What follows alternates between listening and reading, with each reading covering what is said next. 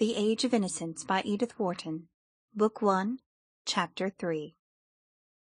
It invariably happened in the same way. Mrs. Julius Beaufort, on the night of her annual ball, never failed to appear at the opera. Indeed, she always gave her ball on an opera night, in order to emphasize her complete superiority to household cares, and her possession of a staff of servants competent to organize every detail of the entertainment in her absence. The Beauforts' house was one of the few in New York that possessed a ballroom. It antedated even Mrs. Manson Mingott's and the Headley Chiverses, and at a time when it was beginning to be thought provincial to put a crash over the drawing-room floor and move the furniture upstairs, the possession of a ballroom that was used for no other purpose, and left for 364 days of the year to shuttered darkness, with its gilt chairs stacked in a corner and its chandelier in a bag, this undoubted superiority was felt to compensate for whatever was regrettable in the Beaufort past. Mrs. Archer, who was fond of coining her social philosophy into axioms, had once said, "We all have our pet common people." And though the phrase was a daring one, its truth was secretly admitted in many an exclusive bosom. But the Beauforts were not exactly common. Some people said they were even worse. Mrs. Beaufort belonged indeed to one of America's most honored families. She had been the lovely Regina Dallas, of the South Carolina branch, a penniless beauty introduced to New York society by her cousin, the imprudent Medora Manson, who was always doing the wrong thing for the right motive. When one was related to the Mansons and the Rushworths, one had a droit de sight, as Mr. Sillerton Jackson, who frequented the Tuileries, called it, in New York society. But did one not forfeit it in marrying Julius Beaufort? The question was, who was Beaufort? He passed for an Englishman, was agreeable, handsome, ill-tempered, hospitable, and witty. He had come to America with letters of recommendation from old Mrs. Manson Mingott's English son-in-law, the banker, and had speedily made himself an important position in the world of affairs. But his habits were dissipated, his tongue was bitter, his antecedents were mysterious. And when Medora Manson announced her cousin's engagement to him, it was felt to be one more act of folly in poor Medora Manson's long record of imprudences. But folly is just as often justified of her children as wisdom, and 2 years after young Mrs. Beaufort's marriage, it was admitted that she had the most distinguished house in New York. No one knew exactly how the miracle was accomplished. She was indolent, passive, the caustic even called her dull, but dressed like an idol, hung with pearls, growing younger and blonder and more beautiful each year. She throned in Mr. Beaufort's heavy brownstone palace, and drew all the world there, without lifting her jewelled little finger. The knowing people said it was Beaufort himself who trained the servants, taught the chef new dishes, told the gardeners what hothouse flowers to grow for the dinner-table and the drawing-rooms, selected the guests, brewed the after-dinner punch, and dictated the little notes his wife wrote to her friends. If he did, these domestic activities were privately performed, and he presented to the world the appearance of a careless and hospitable millionaire, strolling into his own drawing-room with the detachment of an invited guest, and saying, "My wife's gloxinias are a marvel, aren't they? I believe she gets them out from Kew." Mr. Beaufort's secret, people were agreed, was the way he carried things off. It was all very well to whisper that he had been helped to leave England by the international banking house in which he had been employed. He carried off that rumour as easily as the rest, though New York's business conscience was no less sensitive than its moral standard.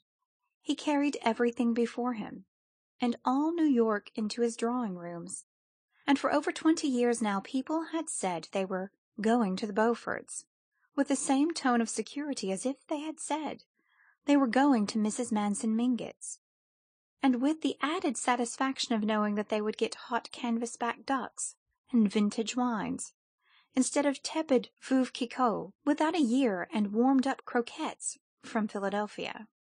Mrs. Beaufort, then, had as usual appeared in her box just before the Jewel song, and when, again as usual, she rose at the end of the third act, drew her opera cloak about her lovely shoulders, and disappeared, New York knew that meant that half an hour later the ball would begin. The Beaufort house was one that New Yorkers were proud to show to foreigners, especially on the night of the annual ball.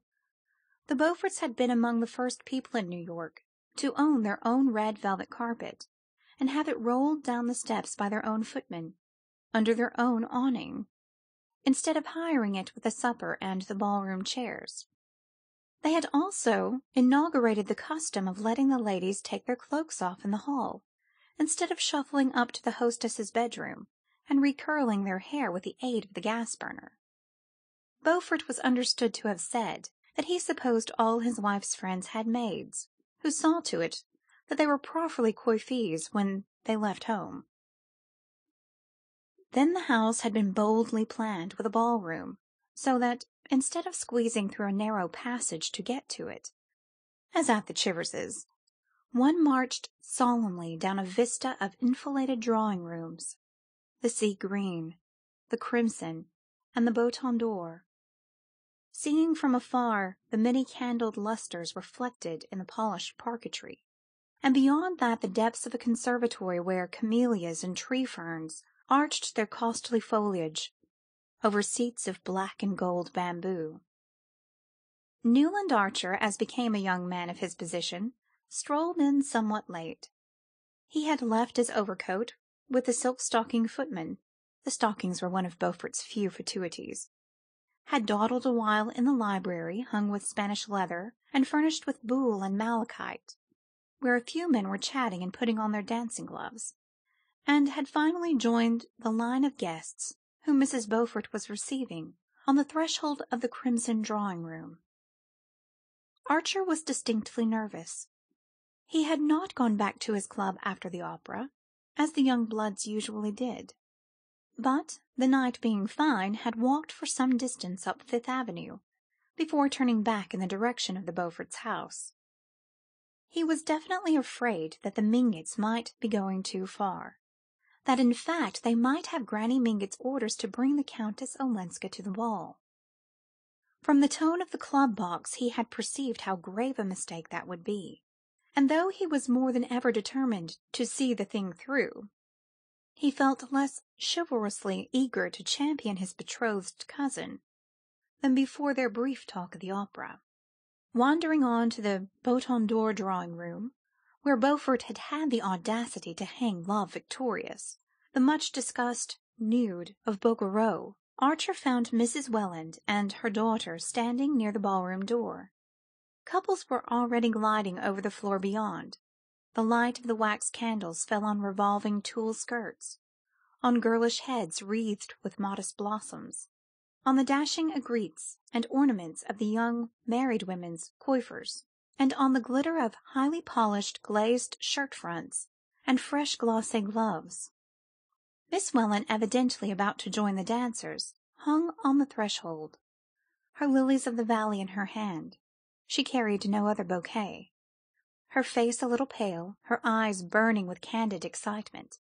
A group of young men and girls were gathered about her, and there was much hand-clasping, laughing, and pleasantry on which Mrs. Welland, standing slightly apart, shed the beam of qualified approval.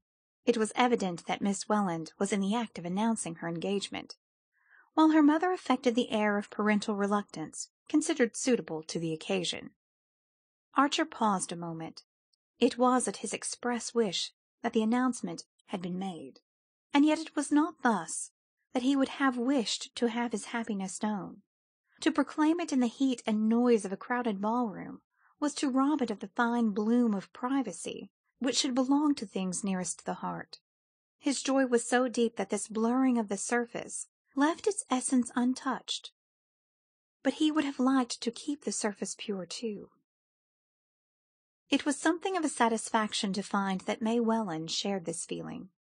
Her eyes fled to his beseechingly, and their look said, Remember, we're doing this because it's right. No appeal could have found a more immediate response in Archer's breast, but he wished that the necessity of their action had been represented by some ideal reason, and not simply by poor Ellen Olenska. The group about Miss Welland made way for him with significant smiles, and after taking his share of the felicitations, he drew his betrothed into the middle of the ballroom floor, and put his arm about her waist. "Now we shan't have to talk," he said, smiling into her candid eyes, as they floated away on the soft waves of the blue Danube.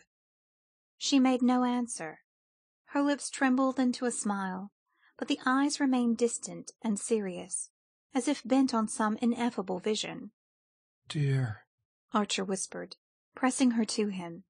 It was borne in on him that the first hours of being engaged, even if spent in a ballroom, had in them something grave and sacramental. What a new life it was going to be, with this whiteness, radiance, goodness at one side. The dance over, the two, as became an affianced couple, wandered into the conservatory, and sitting behind a tall screen of tree ferns and camellias, Newland pressed her gloved hand to his lips. "You see, I did as you asked me to," she said. "Yes, I couldn't wait." He answered, smiling. After a moment he added, "Only I wish it hadn't had to be at a ball." "Yes, I know." She met his glance comprehendingly. "But after all, even here we're alone together, aren't we?"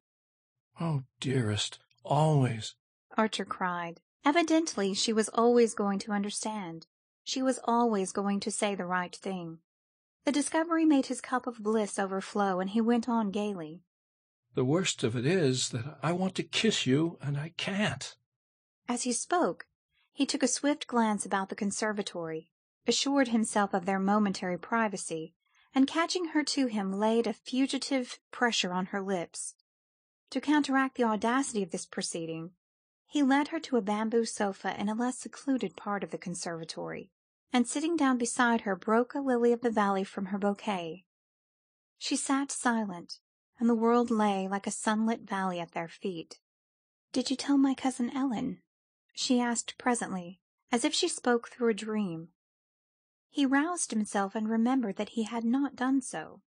Some invincible repugnance to speak of such things to the strange foreign woman had checked the words on his lips. "No, I hadn't the chance after all." Ah! She looked disappointed, but gently resolved on gaining her point. "You must, then, for I didn't either, and I shouldn't like her to think—" "Of course not. But aren't you, after all, the person to do it?" She pondered on this. "If I'd done it at the right time, yes. But now that there's been a delay, I think you must explain that I'd asked you to tell her at the opera, before our speaking to everybody here. Otherwise she might think I had forgotten her. You see, she's one of the family, and she's been away so long that she's rather sensitive." Archer looked at her glowingly. "Dear and great angel, of course I'll tell her." He glanced a trifle apprehensively toward the crowded ballroom. "But I haven't seen her yet. Has she come?" "No. At the last minute she decided not to." "At the last minute?" he echoed, betraying his surprise that she should ever have considered the alternative possible. "Yes, she's awfully fond of dancing," the young girl answered simply. "But suddenly she made up her mind that her dress wasn't smart enough for a ball, though we thought it so lovely. And so my aunt had to take her home." "Oh, well," said Archer with happy indifference. Nothing about his betrothed pleased him more than her resolute determination to carry to its utmost limit that ritual of ignoring the unpleasant, in which they had both been brought up. "She knows as well as I do," he reflected, "the real reason of her cousin's staying away. But I shall never let her see by the least sign that I am conscious of there being a shadow of a shade on poor Ellen Olenska's reputation." End of Book 1, Chapter 3 of The Age of Innocence.